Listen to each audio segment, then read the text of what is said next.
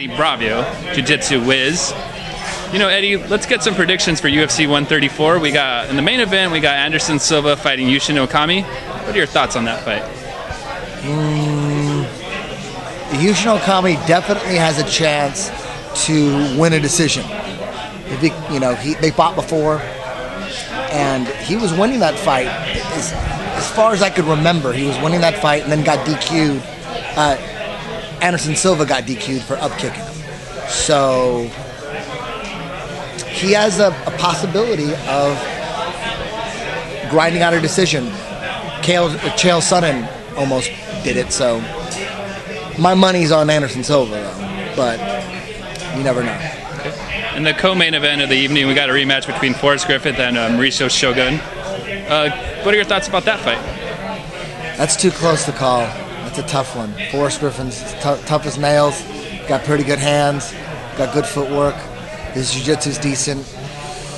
Shogun's an animal, and it's going to be in Brazil. That's a tough one to call, but if I had to go with someone, I'd go with Shogun.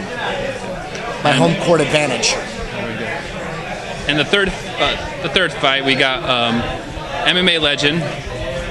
I'm fighting? I wish you were fighting. Okay. What are you? You're undefeated, right?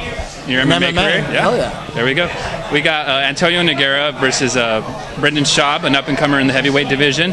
What are your thoughts? Do you think Schaub could take him out? Do you think Nogueira takes him down and possibly submits him? He's another guy that's fighting in his home country, so he's got a lot to fight for, just besides the fact that he wants to win. But he's fighting in front of his hometown crowd. He's fighting behind.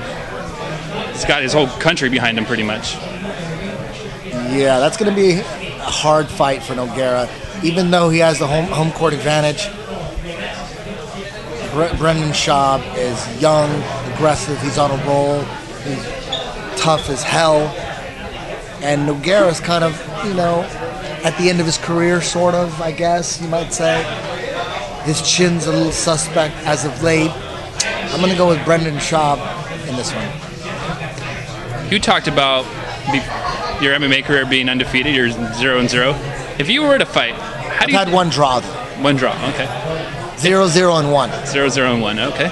If you were to fight, I mean, how do you think you would match up against some of these guys? I'd get my ass kicked. Unless they started on their knees, then I have a chance. But the stand-up game, I would get knocked out. I wouldn't be able to take anybody down. Yeah. Hopefully they start a league where, you know, you start on your knees, an MMA match, or MMA event. I would do that in a heartbeat for $2 million. Well, for $2 million, maybe we could get you the co-main event, the James Toney and Ken Shamrock fight. Nice. That's as long as we start on our knees, I'm good.